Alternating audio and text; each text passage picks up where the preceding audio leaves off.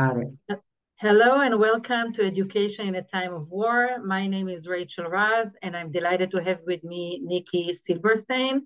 Nike is going to share with us today an initiative that she started in October after the beginning of the war in Israel from the Hamas terror organization.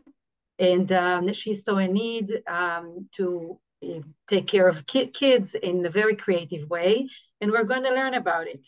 And I'm also delighted that I'm part of this project, teaching as part of that, and I see the impact and the interaction with the children. So, Nikki, please share with us when the war started, what was in your mind, what were you thinking, and about the project that you started. Thank you, Rachel. So Rachel is one of the amazing teachers in Sheagat Arye, and the way that this program started is in response to the awful happenings of October 7th. On October 8th, I found myself on the other side of the ocean. After 10 years of being in Israel, I came to be with my mother and my sister in New York for a longer visit. And I felt like I needed to do something. And I understood that as an educator with over 20 years of experience, both in the United States and in Israel, I had the tools to be able to build an online school. I thought, am I being like, is this a wild idea? So I called a very close friend of mine in Israel, and she's a very high level educator. And I asked her, what do you think about this, Madame? And she said, it's a great idea. If you manage to make this happen, please send me the information and I will disseminate it. And so on October 8th, after I got off the phone with Smadar, I put out a call to some of my friends, but also I wrote a few posts and they went viral. They got to Singapore, they got to Australia. And before you know it, we had all these teachers from around the world who felt so desperate to do something that they wanted to be on the schedule and to teach and to reach out to Israeli families and to give them a hug from afar. It was the little we felt we can do. So the following day on October 9th at 7:30 a.m., Smadar got the first schedule. And at 1:30 p.m. October 9th, we started teaching. Some of the teachers, even from that first day, are still teaching today. Um, and we've had over 75 teachers already on our roster. We've had probably about 1,250 attendances, maybe a bit more on both accounts. This means there were returning students among that number and also some pop-in students.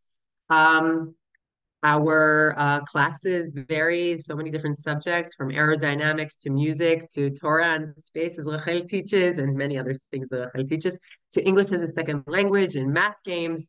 And really, the goal is that the volunteers from around the world choose a subject they feel most comfortable in, with the age group somewhere between 3 and 17-year-olds that they feel most comfortable with, and at the time of day that can work for their schedule, no matter where they are in the world, and of course, according to Sha'on Israel, the Israeli time.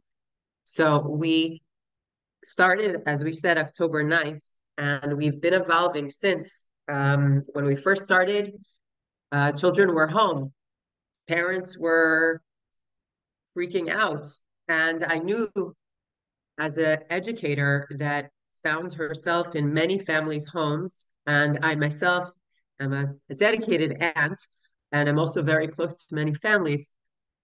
I was I was processing it from this place of how would it feel to be a parent right now? What do they need?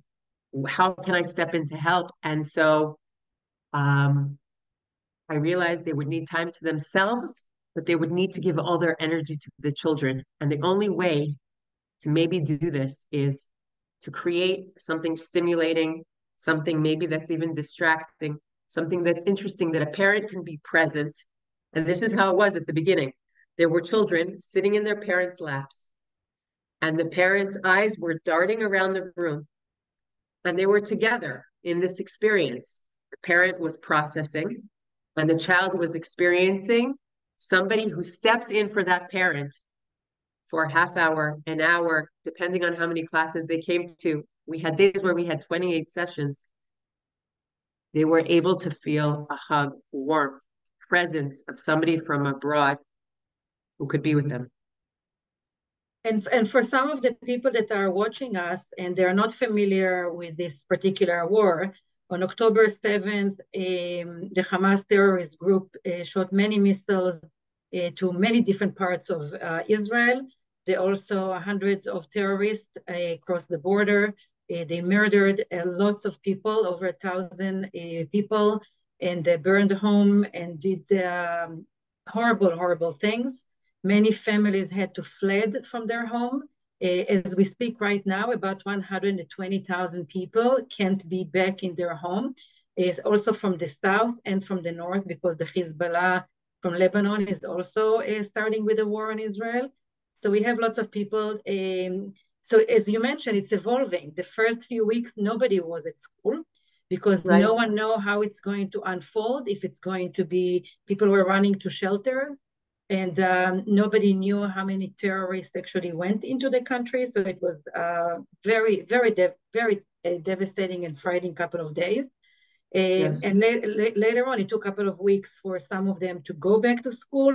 But for those people that can't go back to their home, they're sitting in hotels and in other places.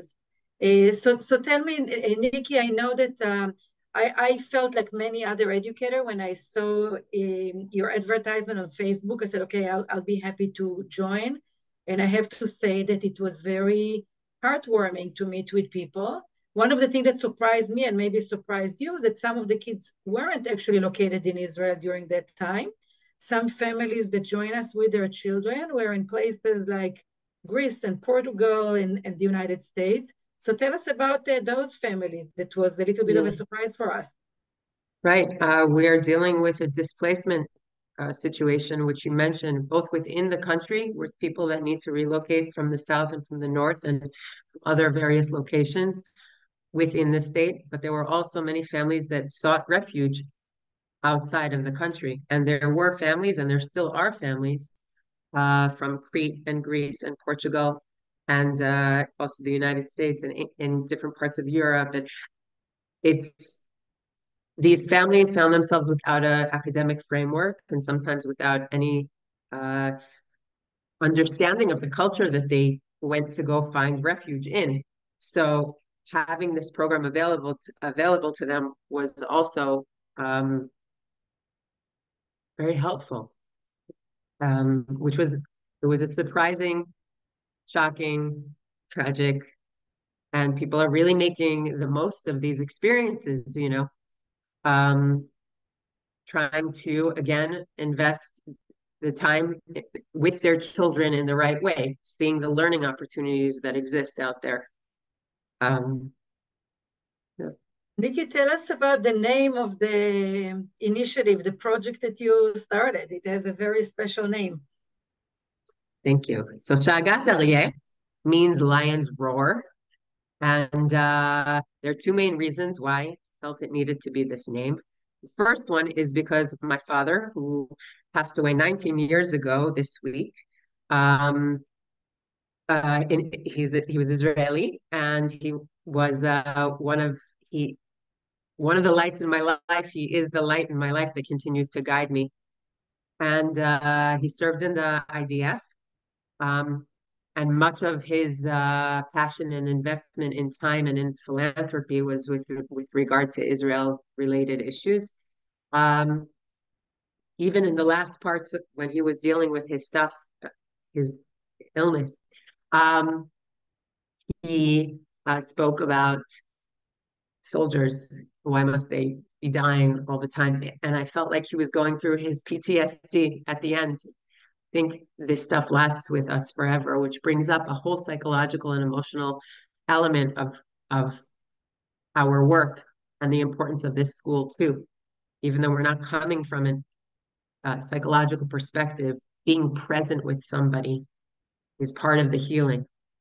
And but the second reason, so my father's roaring from heaven as I feel, and very um, trying to move us in the right direction. And the second thing is when you speak to a little child and you ask them, can you roar like a lion? And they do there's a second there where they really feel like they're a lion and they feel strong and they feel like they can be a protector. And that's what I want them to feel like. I want them to feel strong and how that they can protect themselves. And they also want to protect their family, these little ones. And may they feel strong. And I know that you created a slide that we can see this lion. Okay, I'll show you. Hold on. This lion roaring. It's Yes. again sending them this message. And this was like the first kind of email or flyer that you created. Can you translate for us? Yes. Okay. So first, I just want to say that this picture was donated to us actually by Tamir Itzhaki, who's one of the teachers in our program. He teaches aerodynamics. And he took this picture in Africa while he was on safari. And he said, please use it, which is so nice of him. So thank you.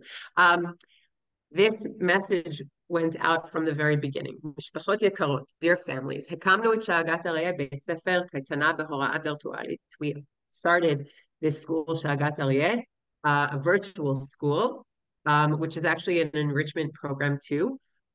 ובהתנדבות, it's taught by volunteers לילדים בישראל, for children in Israel, ולמשפחות שמצאו מקלט מחוץ לישראל, and families that found refuge outside of Israel בזמנים קשים אלו, during these difficult times. בית הספר מעובר על ידי מורים מקהילות ישראליות ויהודיות ברחבי העולם. The school is taught by teachers who are volunteers from different Israeli and Jewish communities around the world. מוזמנים ומוזמנות לעיין בלוח הזמנים. So we put everything on a spreadsheet. The entire schedule is on a spreadsheet. It didn't require registration because we didn't want people to feel that they needed to share their names or their locations or even plan ahead. It was all open links. So that meant that we didn't even know who was going to be joining. And this meant the teachers needed to be prepared for whoever was going to come in and whatever different level they were going to come in. And although we recommended different age groups, we have children with varied backgrounds that are joining us, different ages, different amounts of kids that are coming. And every one of these teachers, every one of these incredible people that I just am amazed by, go in with this approach. The students, the families will sort of guide me on what we're going to learn. I've chosen a subject matter. We know what the lesson is about, but depending on the needs, desires, interests, we'll follow what's in the room. It's incredible, and it's truly differentiated learning is one of the biggest challenges in education. It is spectacular how every one of these volunteers has risen to that challenge. It's definitely very exciting to see this like very diverse group, and I can share as somebody that taught several sessions. I offered many different type of sessions. Like sometime I had 5-year-old with 15-year-old, and with the parents in the background, and it was just like a nice place, like a living room where we all came together. It was a very nice and safe space. And I deliberately chose topics that allow them kind of to open and talk about where they are physically, emotionally, so we can be together. Like one of the sessions that I actually enjoyed doing very much was how to write a book. I'm an author of 3 different books, and I brought it and we spoke about books. But one of the books that I shared with them is actually a biography that I wrote about my father, which was also a child. Here the picture on the right, he was a refugee when he was 12, when the War of Independence in Israel took place, and his house was burned and he had to leave his house. And he actually lived with 40 other families in a synagogue for 6 months. So we had a full conversation about it. What do you do in a time that you can't have your comfort of your home, the security of your home, your community, and you can still succeed. My father today is 87 and had a very productive life. And I think in some sense, we are thinking about the same thing.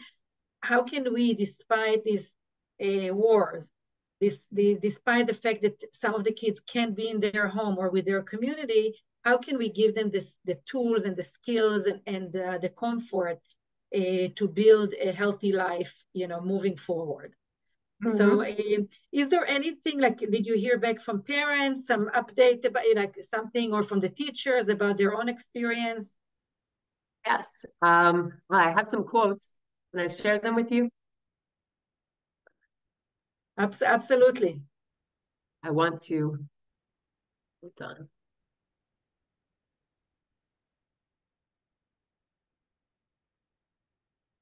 Ooh, we'll get back to that in a second. Okay. So Talia Berkovich is one of the teachers who started pretty much straight at the beginning, and she taught native English speakers reading, second grade and up. Taught them for 2.5 months, and now we'll talk about collaboration soon, but she is now teaching sixth grade class in a public school in Israel that needed a teacher and couldn't find one there. That'll be something else we talk about. She said, I offered an English reading class. As the week went on, this class became young readers young speakers who told their friends. Today I had 6 students and each parent thanked me practically with tears in their eyes for doing this. Such gratefulness. I'm sure many of us are feeling like we need to do something. I wasn't sure what skill, superpower of mine could be beneficial or contribute in any meaningful way given the circumstances. Hearing the thank yous helped me understand how important this is as part of the war effort. I think what she says really uh, speaks about teaching the way that it really truly is. Education is a superpower.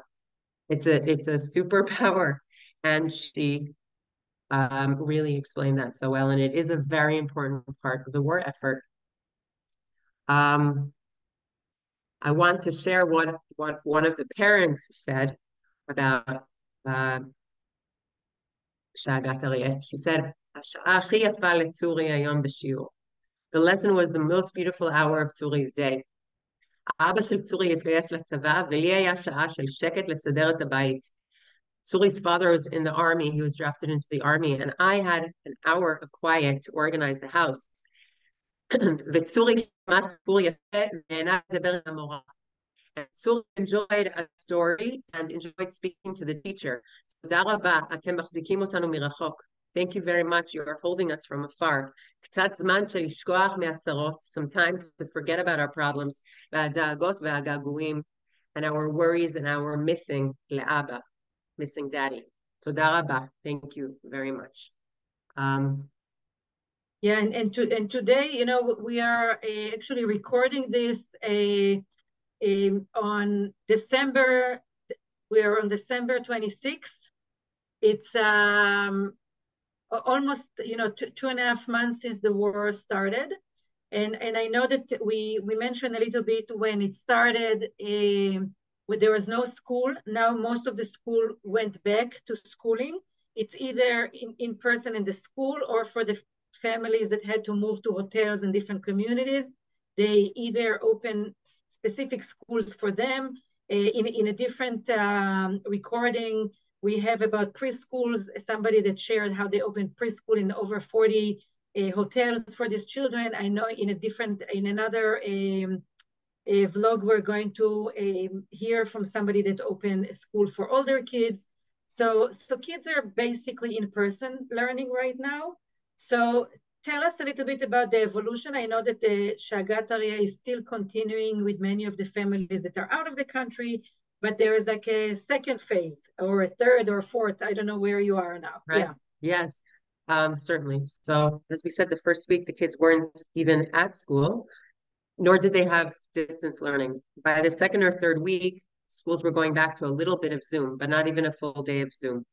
Then it continued and became more distance, and then they tried to bring everybody back to the buildings, including the displaced children who they were trying to build these makeshift schools, and they succeeded in hotels, and as we said, but it took some time to get that up. Schools, physical schools were dealing with some challenges of, is there enough space in our bomb shelter to bring everybody in? And according to that limitation of how many people could fit inside, were they allowed to bring in the students? Do we have enough people to patrol the schools?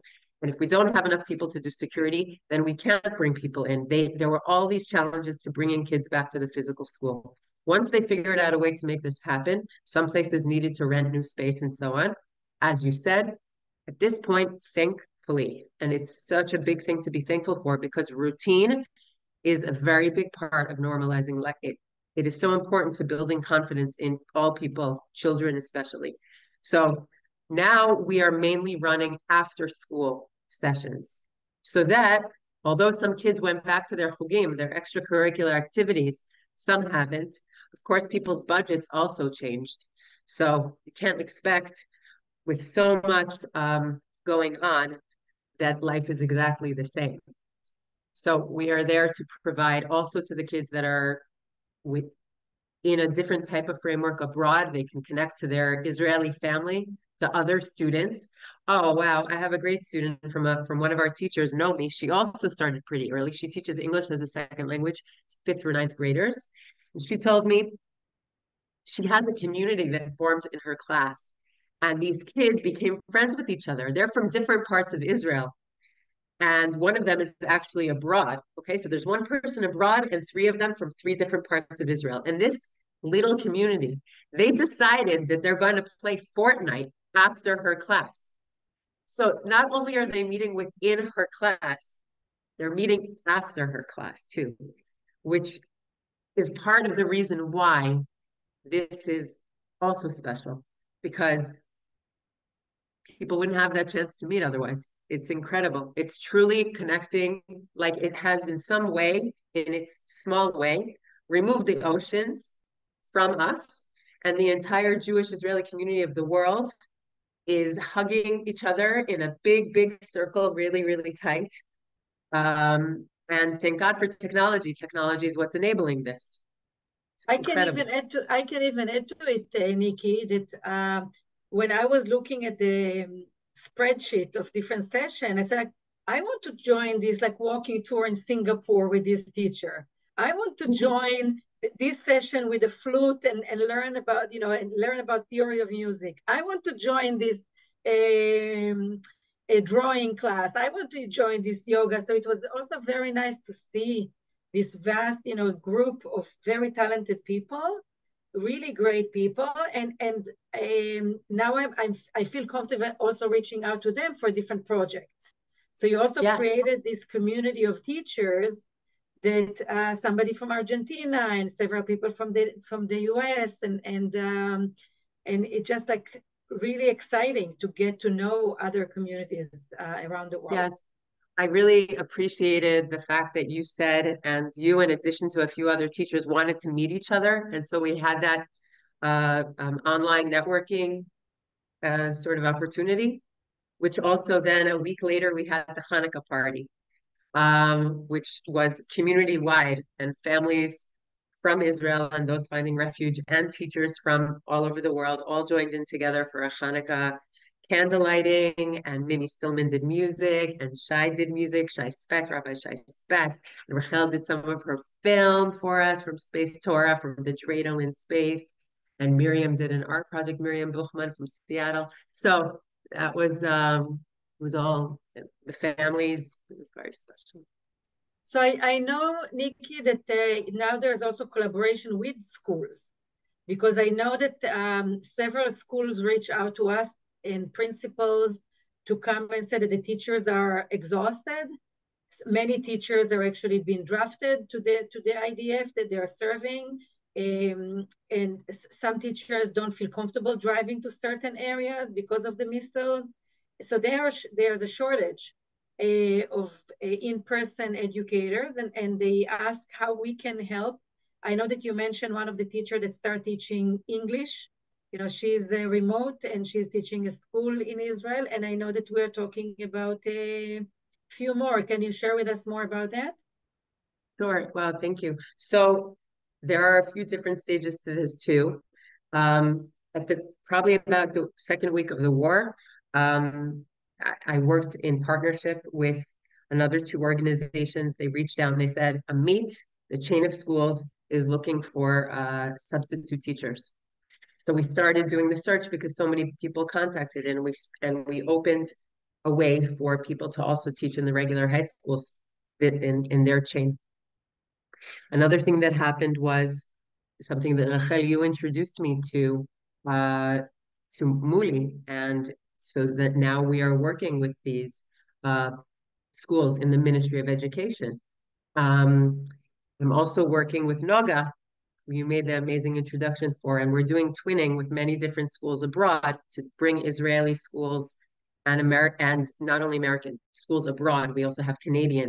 We have we're growing it to do the twinning. Um, Noah Wolf, who's an incredible, also an early childhood educator who's on our program, introduced us to SAR Academy and to Bogrei Rehov Sumsum. We started a program where we bring Israeli preschoolers together with American teenagers from SAR Academy, and they work with Rehov Sumsum Sesame Street curriculum in order to develop communication. Um, and Today, for example, Tamir, the aerodynamics teacher, went to Ashdod, to an Amit school in Ashdod, and he taught aerodynamics to three ninth grade classes because he happens to be on a visit in Israel right now.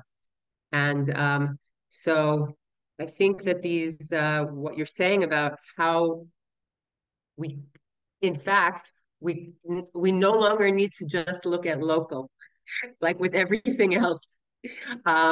We have a pool of talent, a pool of caring, loving people who want to all be in the same space.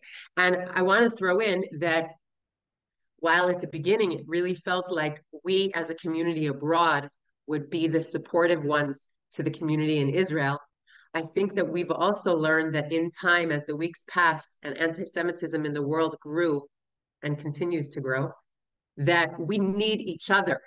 It's not only that by being in these encounters, we, the people abroad, are supporting the Israelis.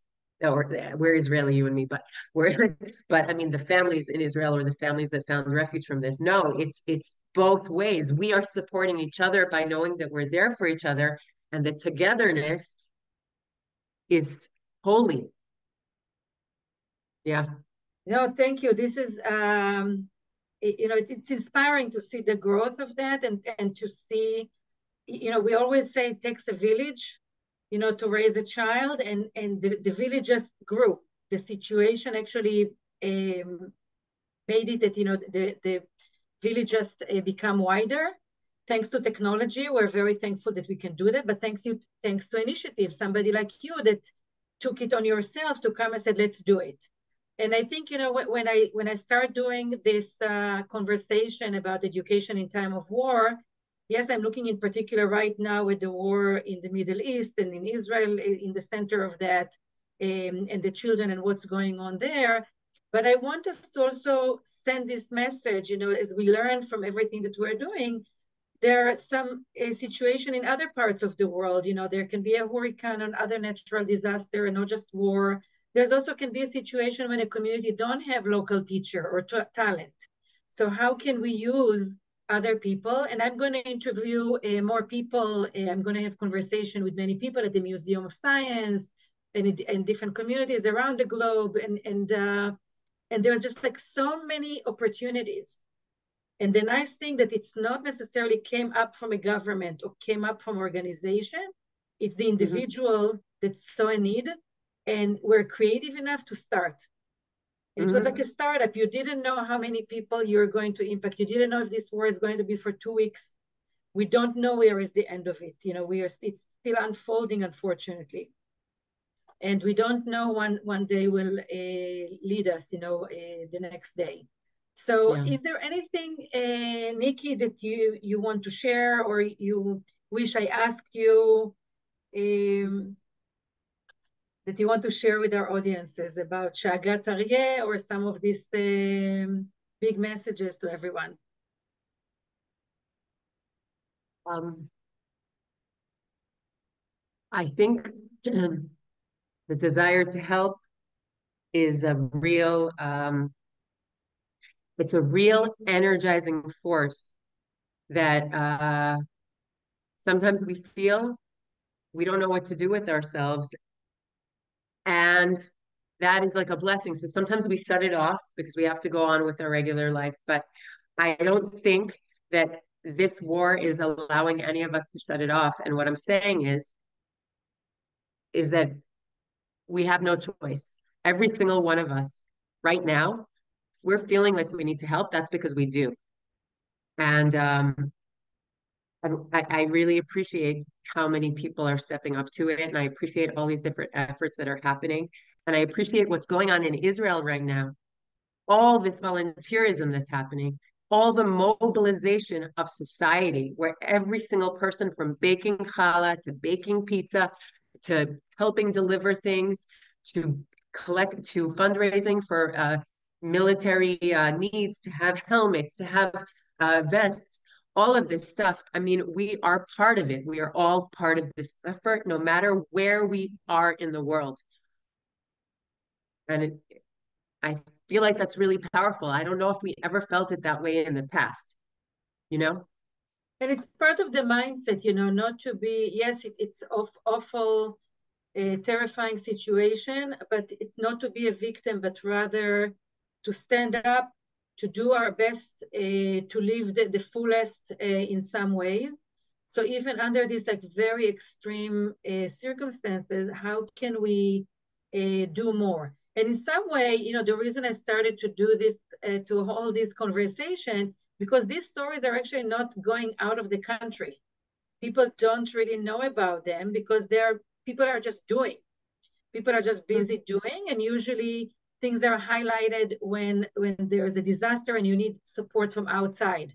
Like you have, as I mentioned, like 120,000 people that can go back to their home, but you don't see like the WHO coming in and needed to take care of them because it's the local people that's stepping up, people from abroad that are doing, and the people themselves. Everybody is working together to make it as bearable as possible with the less trauma and actually to grow from that. And I think this is another message that I want to share, that even with the extreme situation, it's not to wait necessarily for the solution to come from outside, but how we are going to work with the solution. And of course, for Yes. the people that were killed or the people that are kidnapped, this is a total different situation. Those that their house is burned, they lost loved one, it's a different situation. But at least the majority that just can't be in their houses or it's not safe, to make sure that they get some kind of a quiet and learning and growth. So Yes. yeah, so I want to thank you, Nikki, and unless you have Thank you. any other message you want to say or any question for me, but I have many questions for you, maybe not all for this interview. Thank you so excellent. So much. we will Thank continue the you. conversation, and I want to thank you, Nike Silberstein, the founder of the Sheagat Arye Lion Roar. It's an online camp and school for children that are affected by the war in Israel. And I am Rachel Raz. I am the one hosting a conversation about education in a time of war. Thank you for watching and join us for the next one. Take care and for peaceful time. Amen.